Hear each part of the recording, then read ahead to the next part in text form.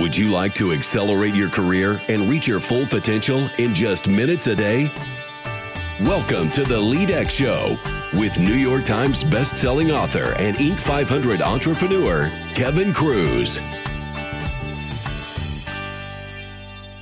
Hey everyone, Kevin Kruse here. Welcome to the Friday edition of the LEADx Leadership Show. Because it's Friday, it means it's also known as the Fan Mail Friday edition of the LEADx Leadership Show. It's also known as the Avengers Infinity War is totally overrated, and I'm sticking to that opinion, even if it's just me. That won't be my rant. That's the end of my rant for the week. In just a minute, I'm going to be taking questions, answering questions related to what is the right agenda for a one-on-one meeting, your weekly one-on-ones, what are 5 or 6 of my favorite leadership books, and how do you build your brand, your personal brand out there if you are an introvert, which of course I am. But before I tackle the fan mail, I want you to remember, go to iTunes, go to Stitcher, wherever you're listening to this podcast, just leave a quick rating, click some stars. It's the number one thing you can do for me to make sure this show continues to grow and find an audience. And of course, I have to remind you, if you're listening to this show, the day we've released it, the day will be May 25th, I think, right around there. You've only got about a week to sign up for a 1-year membership to the LEADx Academy at that crazy low pre-launch price of about $7 a month. We just locked our pricing in on June 1st. I've been telling you it's going to go to $25 a month. It's actually going to $30 per month. So this is like 1/4 of what it's going to be just days from now. What is LEADx? What is the LEADx Academy? Just go to leadx.org, sign in. You got a 3-day free trial to check it out. You've got a Big 5 personality assessment for self-awareness and discovery, over 250 video-based micro lessons, many of them personally that I teach on employee engagement, management fundamentals, productivity, etc. Over a dozen different printable tools and worksheets, over 20 different webinars, a very cool experimental chatbot where you get to ask employee management questions, leadership questions, and the chatbot answers you. This is crazy. This is like the biggest online learning platform, leadership development platform out there, and you only got a few days to get the official pre-launch price. And we're adding new content every week. Anyway, enough on that. Let me jump right to our first leader's question. Now, for those of you who've been following along, last week I talked about the difference between a coaching session and a one-on-one meeting with your team members. Well, the same person, Nikhil, emailed back and said, thanks. And he says, I'm going to be doing these one-on-ones with my team members. I'd like to know, is there a best practice to communicate the agenda for the meeting? I'm planning to have the initial meeting as a one-on-one where I explain the agenda. So how do you tell your team members that these one-on-ones are coming if you haven't been doing it? In the LEADx Academy, we actually have an email template, like a model email that you could just copy and paste and tweak and then send out. But the big picture items, if you're going to communicate to your team, is, first of all, tell all your team members at once. Otherwise, if you're like, hey, Linda, I want to start doing a one-on-one meeting with you. We'll start next week, blah, blah, blah. Well, she's going to be like, why me? You know, what did I do wrong? Why am I the only one getting punished? So you just want to let everybody know that you're all in it together, not being singled out. Second, you want to tell them why, because if you don't give them a reason why, they're going to make up a horrible reason why. Oh my gosh, this is a weird practice. Maybe Kevin's trying to figure out who to fire. So now we're going to do these one-on-ones. Or maybe our whole department's going to be let go. So he's trying to save it by doing some radical thing. Or Kevin's gone crazy. Now he wants one-on-ones.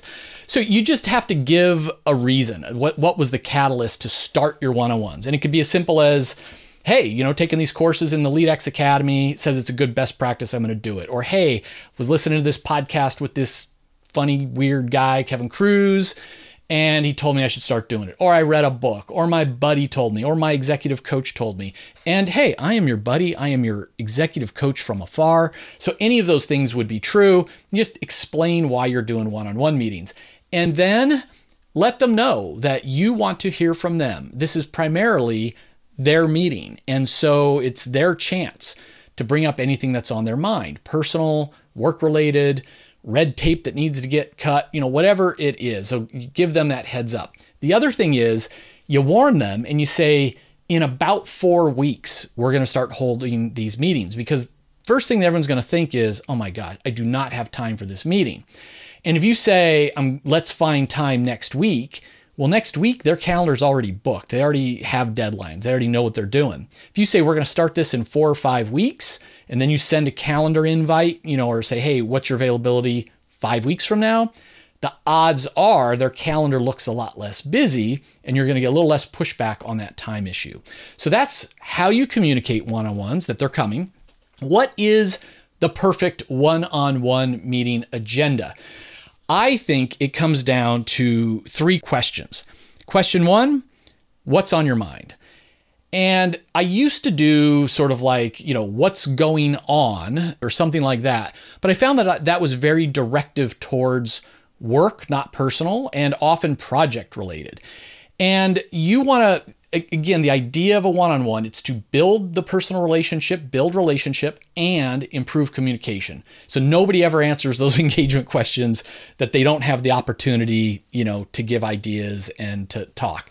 So by just saying what's on your mind, then it can be anything. They could tell you about trouble at home. They could tell you about projects that are going wrong. They could say so-and-so's being mean to me at work, and whatever it is, it's just their time. So that's my first question. Now, 90+% of the time, my team members go right to their project list and just kind of give me updates and ask questions and all the rest. But sometimes they come up with other things. Second question I like to ask. Now, often, we use software called Basecamp. So this is sort of a weekly ping that we get in Basecamp. We all kind of answer together so we can see it, but most people don't have that practice. Second question is, what's your most important task for the week? Now, if you really want to become hardcore productivity guru, you're asking yourself every single morning, what is my most important task of the day? And then of course you're working on that as early in the day as possible. But by asking my team members, what's your most important task for the week? Yes, they've got a million things they need to do and all the rest, but it kind of forces them to say, this is the one thing that will move us, towards our goals the most, or among all these things, this one's a little more important than everything else. And usually it's just good for me to know, and it reaffirms what I'm hoping to hear. And so other times I'll be like, okay, actually, I think that's an important thing, but more important than that is this other thing. So this is an alignment question. You're just making sure they know what's most important to you in terms of their workload as well. So it's an alignment question. Third question I always ask is, how can I help? That's it. How can I help? Once a week, I'm letting everybody know I'm practicing servant leadership. How can I serve them so they can accomplish their goals? Just so happens their goals align to my goals. But I ask, how can I help? And other ways you might ask that, just to mix it up. What do you need from me, to get your goals accomplished this week? Or what can I do, to speed things up? What can I do to solve that problem you mentioned? How can I help? So that's it. What's on your mind? What's your most important task? How can I help? And then in the final 5 to 10 minutes of the meeting, I like these meetings to be less than 30 minutes or 30 minutes or less.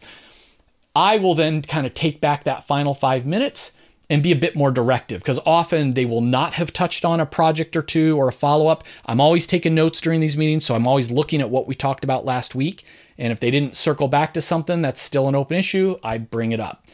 If they've covered everything and we've got free time, I either just end the meeting, or maybe I will give them a little bit of feedback, or I'll communicate some business news, company news that maybe they haven't heard. But that's it. Thank you for that question, because I think one-on-one meetings, it was one of the critical things that I did that really turned my companies around, from a couple of bankruptcies to a couple of multi-million-dollar exits. And one-on-one meetings was a big part of that. Before I answer this leadership book question, I always get asked about what's going on in the back office, behind the scenes of building a tech startup. And I got to tell you, I continue to be so pumped and optimistic. I'm like a young kid again. This is I've done many startups. This is the most excited I've ever been. And we've been more or less in stealth mode for about 18 months. I mean, we've got the LEADx Academy online and it is really cool. Check it out. And we're working on some things that we haven't really shared, but we're getting ready to release an enterprise app, an iOS app for enterprise in June. And we've been hard at work on it. And just this week, I saw the latest build and it's really cool, getting really close. And that's why I keep saying, if you've got 10 or more managers that you want to train and develop on the hottest new leadership development platform there will be, let me know, because we're looking for pilot test customers to try things out with. And in terms of business and creating massive value for everybody involved, you always want to be in a category by yourself. You want to literally have no competition. You know, when you're writing, and this works whether you're like, if you're a consultant, let's say you're a leadership consultant, it's the same principle. You want to be the only one who does what you do. And you might say, well, how, you know, there's a million leadership consultants out there. There's a million training companies out there, whatever your thing is. That is true. And so you need to craft your positioning and your positioning statement in a way that you are the only one that does what you do, whether that's through a unique process, a unique technology, a unique guarantee, you know, whatever it is. I go through this in all of our marketing training. And we finally just came up with sort of our own category. It's a new approach and a new category for professional development. I'm not going to say what it is just yet. We need to get some pieces in place to kind of seize that ground. But it's just so exciting, and this will be, you know, so much bigger than anything that I've done in the past. So just lots of excitement, lots of hard coding work, software work. We're getting great feedback from the people who are already playing with the system. We're going to launch officially and publicly at the Life Science Trainers and Educators Network Conference in Phoenix in June, and then do a really big launch to the entire HR community at HR Tech in Vegas I think that's in September. So a lot of fun stuff coming up. Just tons of hard work and a lot of fun seeing, you know, the future unfold. Anyway, back to Fan Mail Friday. I got a question from, I don't know if I jotted, I did. Darren said, other than 15 Secrets in Employee Engagement 2.0, my books, what are your top 5 to 10 leadership books? So this is just kind of off the top of my mind, but I'm aided because I actually have a top shelf bookshelf. So you know that phrase, top shelf, is like quality? Well, that's because like in a bar, for those of you who are like me and, you know, enjoy a cocktail every now and then, you already know this, but if you don't go to bars, you know, top shelf is where they put the more expensive liquor. It's harder to reach. It's, you want the cheap stuff that everybody buys all day long, like at eye level or shoulder level. The expensive stuff that people don't rarely buy, you put in the harder to get area on the top shelf. Well, I kind of have that same thing in my office. Like, I'm surrounded, 3 of my 4 walls, I'm looking around right now, are bookshelves. And they're alphabetical by author last name. So I can just find a book I'm looking for if I remember the author's last name. But then there's one top shelf where I kind of put some of my favorite books that I just tend to reach for over and over again, or I'm, sending a copy to someone or whatever it is. And so when it comes to leadership and management, like the ones that are on my top shelf, it's What Got You Here Won't Get You There by Marshall Goldsmith. Great book. And when I thought like I'd already fixed all my flaws and all the rest, that book showed me I had a few more to work on. The book Radical Candor, Kim Scott, for those longtime listeners, I've spoken to her twice. Big fan of Kim, Radical Candor, all about feedback. And, we teach a little bit of a different model, BIG, behavior, impact, get agreement. But her quadrants and the way she deep dives into it, it's all spot on. Another book on my top shelf is Multipliers by Liz Weissman. Liz, talk about creating your own category. So she's talking about leaders who get the most, get extra out of their team members. It's all about employee engagement. But like everybody, including me, talks about employee engagement. My books are about employee engagement. Well, that's not unique. She comes up with her own term, multipliers. Leaders who engage their people, she calls them multipliers. And then the things that she teaches you to do are very similar to the things that I would teach you how to do, but it's a great book she just carved out that branding, picked a word, picked a category, and she's just crushing it. Another book that I think is phenomenal is Onward by Howard Schultz. So Howard Schultz is the founder of Starbucks, and he and I have kind of the same philosophies, political philosophies and things like that. And if you can get a good, like, There I Was book, first person account from an entrepreneur who cares about leadership, it's just great. Onward is that book. Now, this strays into productivity, but it's productivity for managers. It's high output management, probably the most underrated or little known management book out there that I would recommend, by Andy Grove, founder of Intel. He's passed away, but great examples. Now, he's an engineer, so this is very much managers are evaluated on the output of their team. It's kind of cold and analytical, but really not wrong and great insight. And then lastly, Mastering the Rockefeller Habits from Vern Harnish. Now, Vern, he's my number one favorite consultant. I always read his newsletter. I say he's the guy that kind of saved us back at Connexa when we were on death's door looking over the cliff at bankruptcy. And then a couple of years later, we're, $100 million company and IPOing, and eventually sold to IBM for over $1 billion. I give credit to Vern and this book, Mastering the Rockefeller Habits. So it's broader. It's about entrepreneurship, but it's about systems. Like, how do you do a rhythm of communication on your team is one of the big takeaways. So those are great books that are on my top shelf.